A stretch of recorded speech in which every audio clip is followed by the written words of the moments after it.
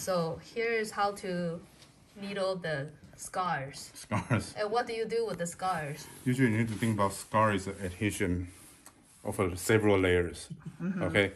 Usually if you are healthy, every layer they have a space to move. In between there's a tissue connect, but it has a space to move. But if you cut through them, or there's a big impact or internal bleeding, or usually it's a cut, they're gonna become adhesion, lock all the layers. Like the C-section and all kind of scar, appendicitis, abdominal surgery. Yeah. Okay. Okay. So once the different layer heal in same part, become a scar tissue.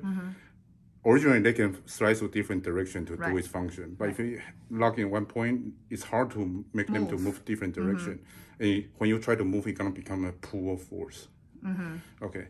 If that's a bottom pull, if pull the core, you might have a the femur inner rotate, if a knee issue or bunion. Bunion. Oh. Bunion is by that. Bunion is by femur inner rotate, so tibia has to outer rotate. So the full arch clips. So if scar at one side, usually bunion at one side, scar at the middle, usually it's bunion at two sides. Oh, wow. Okay, or tailbone injury, bunion at two sides, mostly. Okay, if a scar pull top, it's like close. Something tight in here, you might not feel here, but you might have a neck problem. Or pull to the side, you might have a frozen shoulder. Okay, when that happens, it doesn't mean age, it just means the system cannot compensate anymore. So how do you know if it's pulling up or down? It's up. First is it's sinking, and when you slide, it's not moving with not moving with your fingers. Not moving with the other part. Also, when you go down, looks okay, but when you go up, right, feel the resistance. It's not follow them. And if you stretch them, pull down, feels okay, but go up, feel resistance. So then that means this scar is pulling up. Doesn't matter. We just need to loosen. Also, it doesn't matter what direction. You just have to loosen the adhesion. Yeah, it just means it's not follow.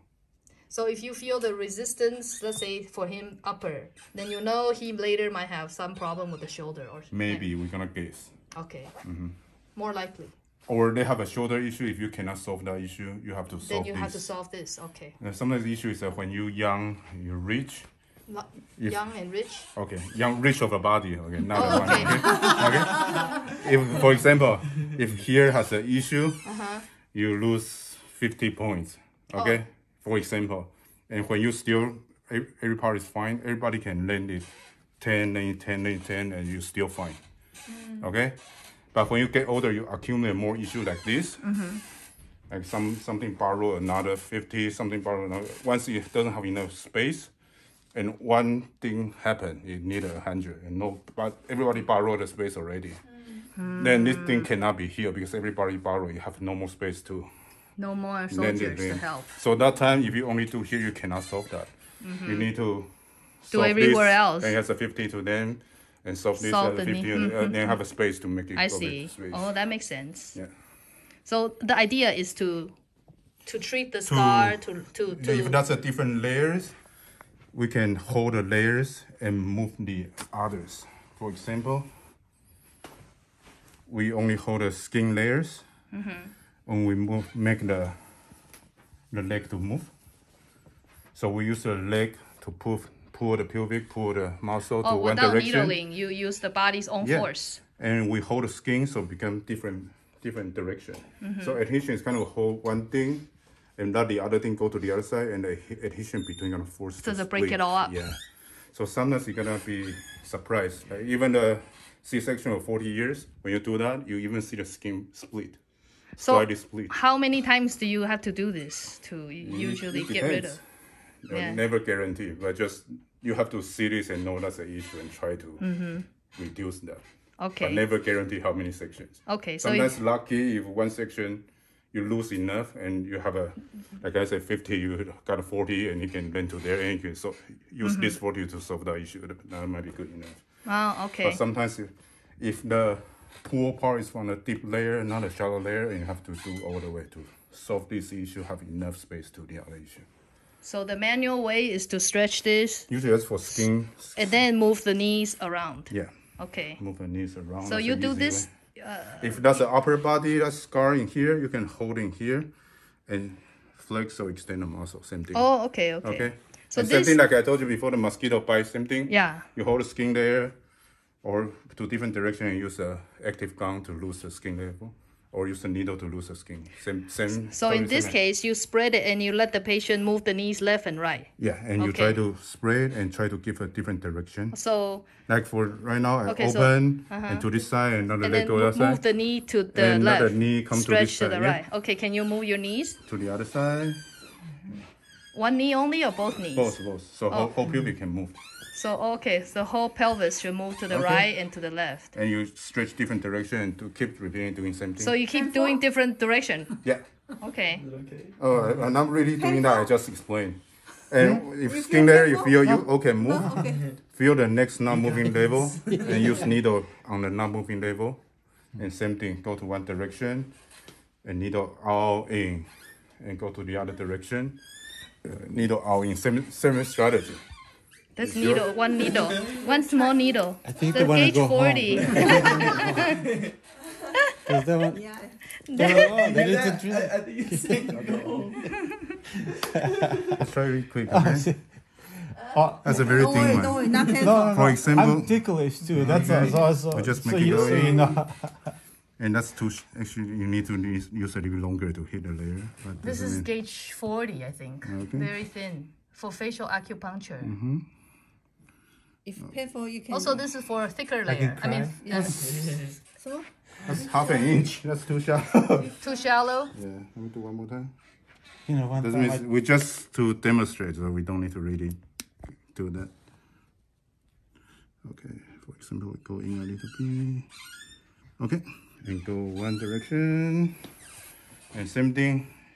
You And you- still open with your Yeah. hands. And we, not necessary, but easier to insert a needle. So out and, So are you picking the edge of the scar?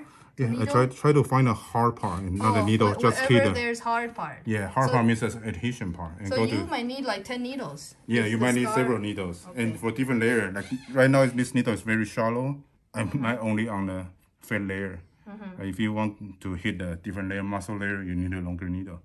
And same thing, just go into the scar a little bit. So it takes a lot of feeling. Yeah. Feeling where there's. If you don't have feeling, that's fine. Just poking Just poke. whatever you feel tight, or just poking the scar different directions. Just do that. Just if you move don't, the okay. Yeah. So then for this scar here in the middle, is the same thing. Then you open it this way and turn the knees back and That's a forth. little bit.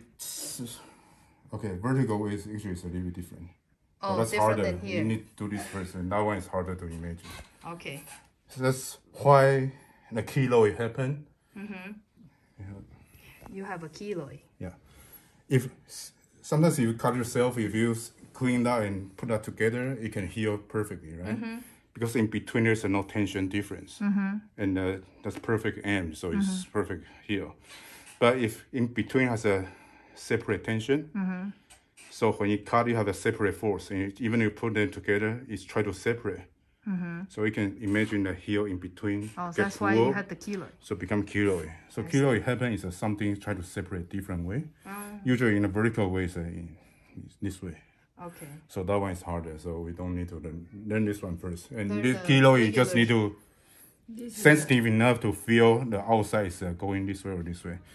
Like for him, here's a line in here. It's a little bit uneven. That means Oh, yeah, yeah, they have the fold.